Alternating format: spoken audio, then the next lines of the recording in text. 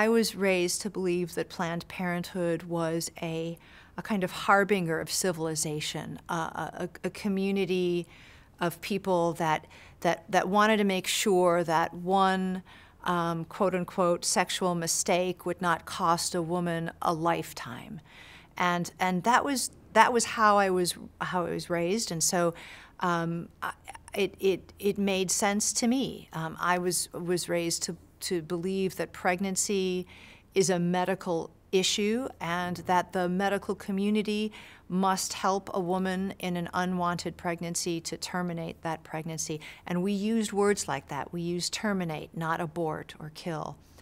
And so those ideals were also connected, at least in my family and for me, with being environmentally sound.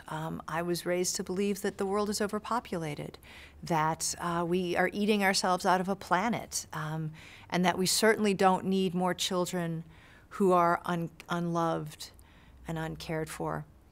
And I think what the pro-choice mindset, or someone who basically comes from a worldview that I did, needs is the gospel, and an understanding that God gives life and that God never makes mistakes, and that adoption is a central paradigm of both Christian life but also Christian theology.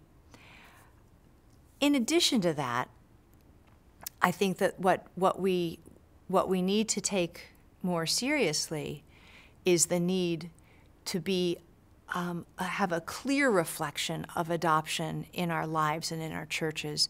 And I think that if we're going to have the integrity of the witness that says, don't abort your child, we also need to have the integrity of the witness that says, you are not alone and your child is not alone.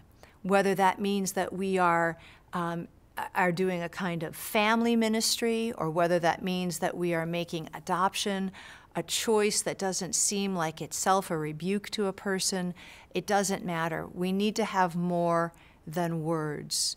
We need to be the hands and the feet of God in the lives of desperate women.